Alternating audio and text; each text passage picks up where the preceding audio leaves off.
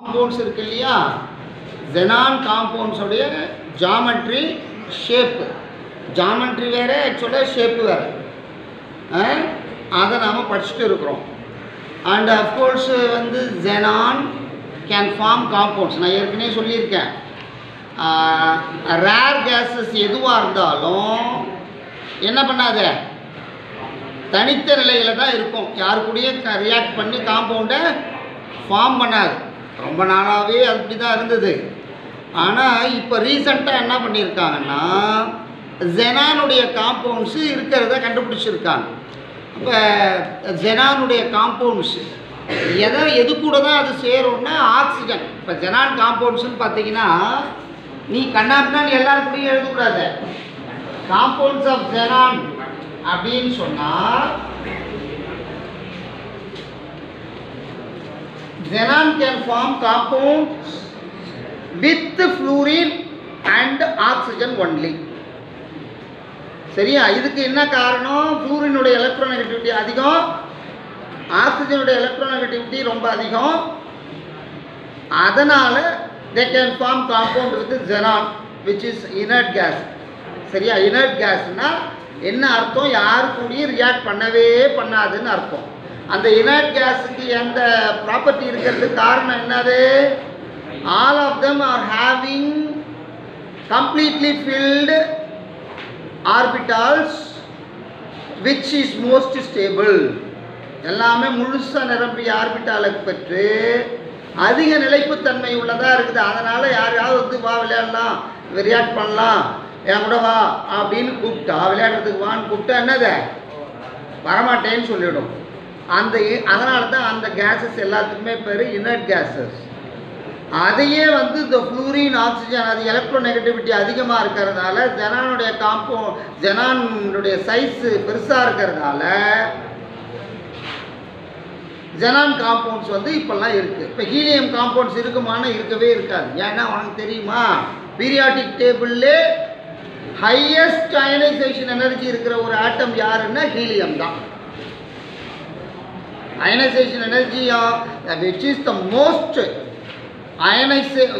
element which is having highest ionization energy. The element which is having the highest ionization energy in the periodic table எதுன்னு கேட்டிங்கன்னா helium தான். சரிதானா? அதனால் ஹீலியத்தோட compounds எல்லாம் ஒன்றால் பார்க்க முடியாது. ஃப்ளூரின் போயிட்டு ஹீலியத்து கூட ரியாக்ட் பண்ண ட்ரை பண்ணாலும் நத்திங் ஹேப்பன்ஸ். அதே போல் ஆக்சிஜன் ஃப்ளூரின் கூட, அது ஆக்சிஜன் ஹீலியத்து கூட ரியாக்ட் பண்ண போகிறேன் வான்னு சொன்னாலும் வராது. Xenon பெருசாக இருக்கிறதால, பிக்கர் சைஸாக இருக்கிறதால, when compared to helium the ionization energy of Xenon is lower. அதனால் அது ஃபார்ம் ஆகுது, எது காம்பவுண்டை கொடுக்குது. Xenonனுடைய காம்பவுண்ட்ஸ் நம்ம நேற்று கூட பார்த்தோம். இப்போ HCF2 உடைய ஷேப் என்னான்னு கேட்குறாங்க. அது பார்க்கும்போதே சொல்லிடலாம். இருந்தாலும் ஷேப்பு வேறு, ஜாமெட்ரி வேறு.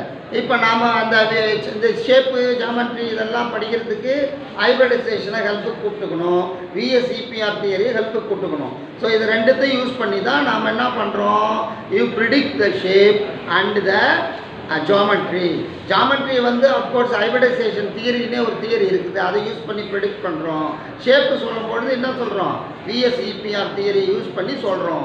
ஆக மொத்தம் இந்த VSEPR தியரி, ஹைப்ரிடைசேஷன் தியரி இது ரெண்டுத்தையும் சேர்த்து தான் நாம் என்ன சொல்கிறோம், ஷேப்பையும் ஜாமெட்ரியும் ப்ரிடிக்ட் பண்ணுறோம். சரிதானா?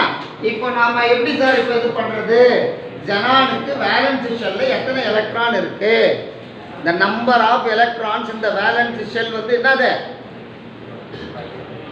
Xenonனுக்கு 5 இல்லை 8. எல்லா ரேர் கேஸஸுக்கும் எக்ஸப்ட் ஹீலியம், எல்லா ரேர் கேஸஸுக்கும் வேலன்ஸ் ஷெல்லில் 8 எலக்ட்ரான்ஸ் இருக்கும். அதில் எந்த டவுட்டும் வேணாம். ஒரு புக்கில் கரெக்ட் தப்பாக கொடுத்துருக்கு, HCF2 தான் வரணும். சரியா?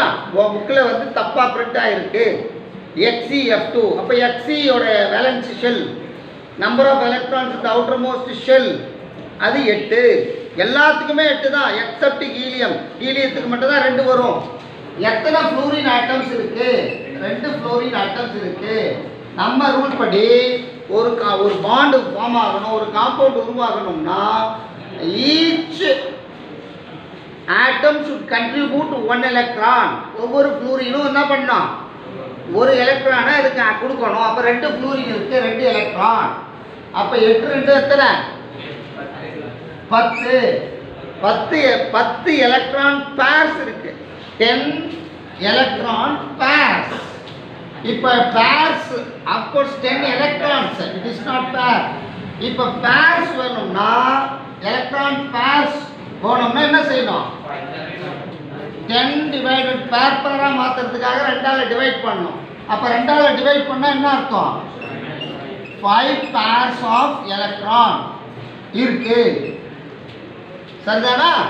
5 பேர்ஸ் வந்ததுன்னா நம்ம ஹைபிரிடைசேஷன் ரூல் படி பார்த்தா என்ன ஹைபிரிடைசேஷன், sp3d. sp3dன்னு வந்ததுன்னு சொன்னால் இது வந்து இப்போ see I am predicting the shape of the molecule using the valence shell electron pair theory. valence shell electron pair theory என்றது என்னன்னா, valence shellல எத்தனை எலக்ட்ரான் இருக்குன்னு கண்டுபிடிச்சோம். ஜெனானுக்கு 8 எலக்ட்ரான் இருக்கு. அப்புறம் அந்த வேலன்ஸ் ஷெல்லு அது பேராக மாற்றணும். வேலன்ஸ் ஷெல் அதில் 8, இது 2 எலக்ட்ரானை கொடுத்தது, 8 2 10. வேலன்ஸ் ஷெல் எலக்ட்ரான் பேராக மாற்றணும். 10/2 = என்னது, 5. அப்போ 5 பேர்ஸ் ஆஃப் எலக்ட்ரான்ஸ் இருக்குது. இந்த எலக்ட்ரான் பேர்ஸுக்கு இடையில், அதுதான் பாண்டு, எலக்ட்ரான் பேர்ஸுக்கு இடையில் ரிப்பல்ஷன் இருக்கும். ரிப்பல்ஷன் வந்து மினிமம் ரிப்பல்ஷன் இருக்கிறதுக்காக அது மோஸ்ட்லி மேக்ஸிமம் எவ்வளோ தூரம் விலகி இருக்க முடியுமோ என்னது அவ்வளோ தூரம் விலகி இருக்கும். அப்போ ஒரு பையன் வந்து உன்னை ரொம்ப சீண்டிக்கிட்டே இருக்கிறான், தொல்லை பண்ணிக்கிட்டே இருக்கிறான்னா நீ என்ன பண்ணுவ, அவனை இருந்து தூரம் பெஞ்சில் இருந்தானா நீ லாஸ்ட் பெஞ்சில் உட்காருவ. சரியா? அதுதான், வேற ஒன்றும் இல்லை. அந்த எப்போ ரிப்பல்ஷன் வருது இல்லையா, அந்த ரிப்பல்ஷன் மினிமமாக, அதாவது அந்த ரிப்பல்ஷன்லேருந்து தப்பிக்கிறதுக்காக மேக்ஸிமம் எவ்வளோ தூரம் விலகி இருக்க முடியுமோ அவ்வளோ தூரம் விலகி இருக்கும். அதுதான் அந்த இது. ஸோ ஆக மொத்தம் 5 பேர்ஸ் ஆஃப் எலக்ட்ரான்ஸ் இருக்கா. 5 பேர்ஸில் இப்போ நீங்களே சொல்லுங்கள், 5 பேர்ஸில் எத்தனை பேர் பாண்டு பேர், எத்தனை பேர் லோன் பேர்? ஆமாம், அங்கே 2 பேர் தான் பாண்டிங்க்கு வந்திருக்கா, 2 ஆட்டம் வந்திருக்கா. அப்போ ஜெனான், நான் தான் ஜெனான்னு சொன்னால், குருபாலன் இந்த சைடு ஒரு எஃப், இந்த சைடு ஒருத்தர் இருக்கிறான் குருபாலன். இப்போ இந்த குருபாலன் வந்து இந்த சைடு இருக்கானா, இந்த சைடு குருபாலன் இருக்கிறான், இந்த சைடு சின்னப்பராஜ் இருக்கிறான். சரியா? இந்த பக்கம் ஒரு ஆட்டம், அந்த பக்கம் ஒரு ஆட்டம். ஆக மொத்தம் 2 பாண்டட் ஆட்டம்ஸ் இருக்குது, 2 சரௌண்டிங் ஆட்டம் இருக்குது. அப்போ இது ஒரு சரௌண்டிங் ஆட்டம், இது ஒரு சரௌண்டிங் ஆட்டம். இப்போ இந்த சரௌண்டிங் ஆட்டத்தில் ஒரு எலக்ட்ரான் என் கை, இன்னொரு எலக்ட்ரான் வந்து என்னது அவன் கை, இன்னொரு எலக்ட்ரான். அதே போல் இது இன்னொரு எலக்ட்ரான், இது இன்னொரு எலக்ட்ரான்.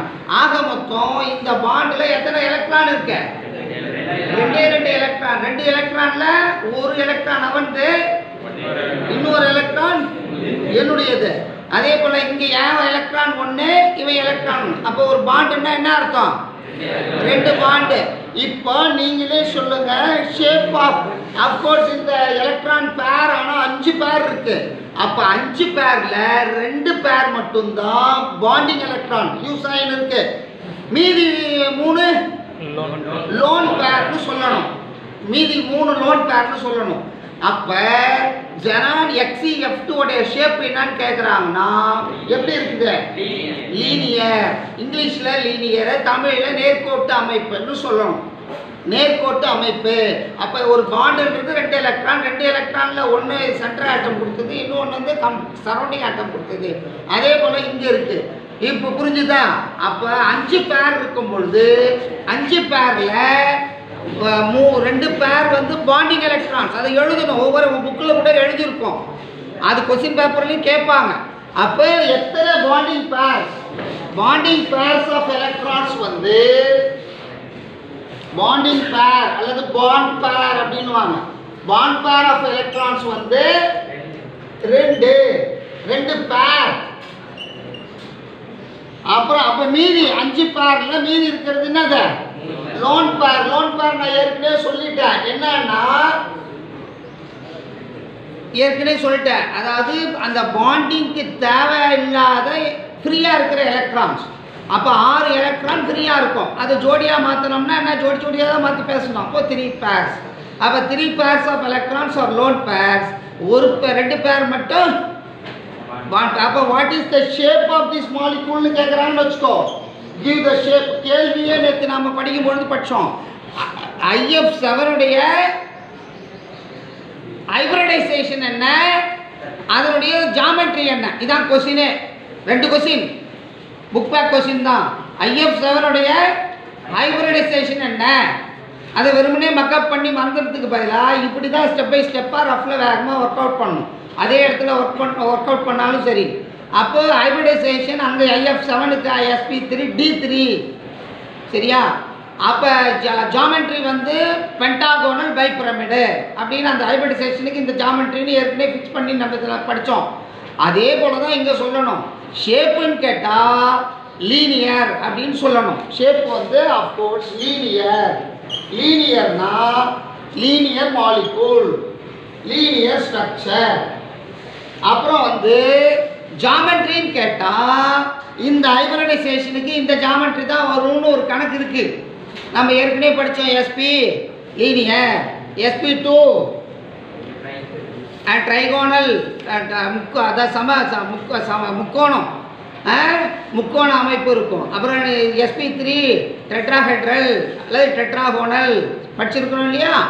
அதே போல தான் SP3Dன்னு சொன்னால் ட்ரைகோனல் பைபிரமிடல்னு வரணும்.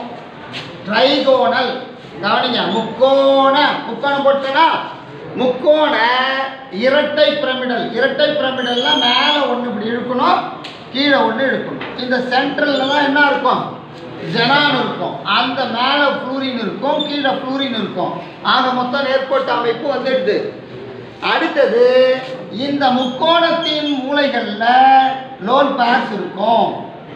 முக்கோணத்தில் எத்தனை மூலை இருக்கு, 3 கார்னர்ஸ் இருக்கா. அந்த 3 கார்னர்ஸ்லையும் இப்போ லோன் பேர் நமக்கு இங்கே ஏன் அவ்வளோ தூரம் போயிருக்குன்னு சொன்னால் அப்போ தான் மினிமம் ரிப்பல்ஷன் இருக்கும். இல்லைன்னா அவங்களுக்குள்ளே இறைய இருக்கிற சண்டை இருக்கு இல்லையா, அது ரொம்ப அதிகமாக இருக்கும். எலக்ட்ரானுக்கு இடையே ரிப்பல்ஷன். அதை நான் அவனுக்கு புரியறதுக்காக சண்டைன்றேன். 2 பேர் சண்டை போட்டுங்கன்னா நீ இங்கே உட்காரு, நீ பின்னால் கடைசியில் போய் உட்காரு அப்படின்னு சொல்கிறோம் இல்லையா. அதே போல தான். So the shape of this molecule is linear and geometry of this molecule is trigonal bipyramidal. புரிஞ்சுட்டா இது? சரி, நாம் அடுத்ததுக்கு போகலாம். தேங்க்யூ.